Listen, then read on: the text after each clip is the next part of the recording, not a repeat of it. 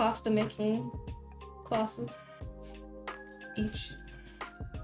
And in fact, I don't think it was all day. I think it was like over a lunchtime period. So I was like, oh, that's a lot of monies.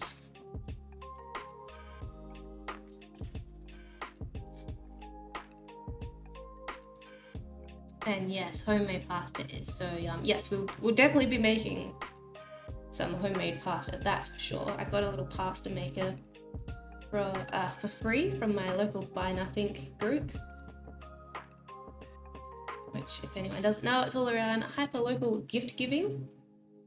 Just about every place has their own, like every place in the world basically has a Buy Nothing group, and if you don't, then you can start one yourself, which is really cool. And that's also another great way to make friends, actually, which I've had a few potential friendos.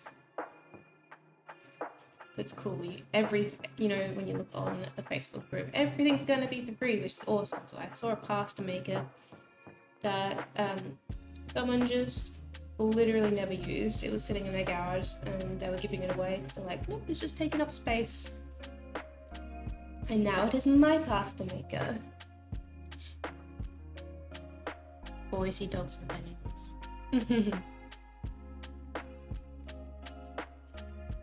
Yeah, cinnamon rolls and hot cocoa beach drip sounds lovely. It does.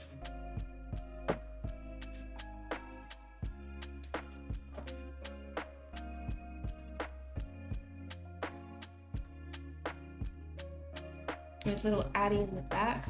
Also, I'm not sure if I mentioned, but Addie had her first ever puppuccino the other week, about 2 weeks ago, which was just the most exciting thing ever. We went to the beach. Well, not down to the beach, but we were up on the cliff face, overlooking the beach. And yeah, Addie had a puppuccino and it went everywhere. She got like, I think it's like whipped cream maybe, and it had little bacon bits in it, and it went everywhere. It went all over her head because she was licking it so fiercely that she just licked it all over her head. She got on her paws. It was like all up my arm. It was madness. It was right before we went out to lunch, and I was like, well, I am covered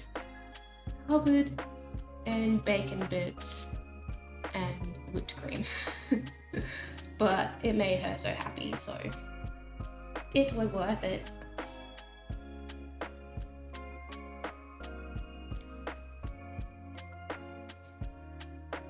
When you try that here, people tend to not want to get the free stuff. They'd rather buy it new.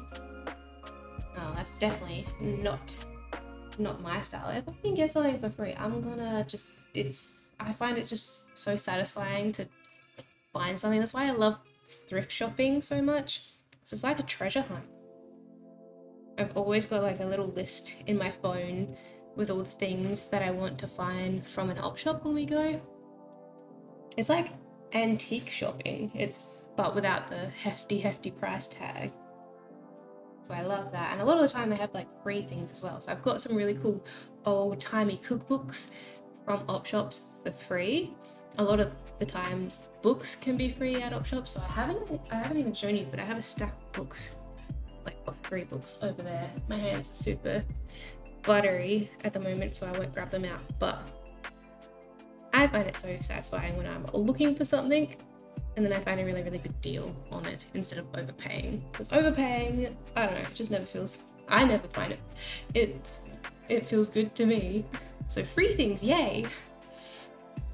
Thrift stores do not really exist yet. Aww. Okay, well, that is sad.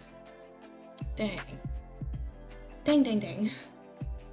Yeah, Harley! Welcome, Harley!